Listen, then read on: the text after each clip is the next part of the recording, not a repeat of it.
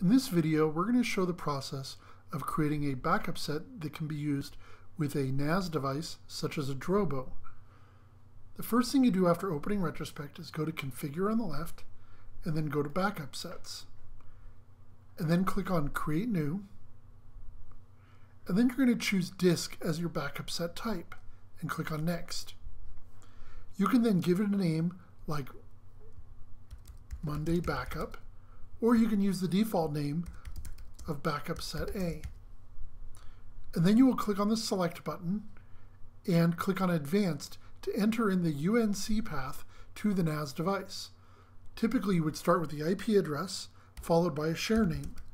The share name is something you would create on the NAS device itself before configuring these steps. I click OK, and then I have to enter the authentication. In this case, I enter in the username and the password, and I click OK. Then Retrospect will ask you how much storage space you want to utilize for backup. You can also choose the option to create a storage group, which is new to Retrospect 16. And then you click on Next, and then you can set your encryption. And you can use no encryption or up to AES 256-bit encryption.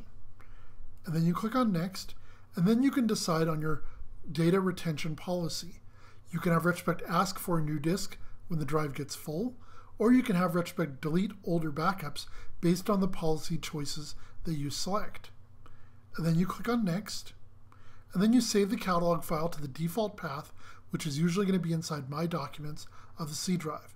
And then you click on Next and click on Finish. Once you've done that, Retrospect will have the ability to write data to your NAS device. You can also make sure that Retrospect is configured for automatic login for scheduled backups. Under Configure Volumes, you can go to your NAS device, right-click, and then go to Properties, and then in the upper corner over here, there's an automatic login button.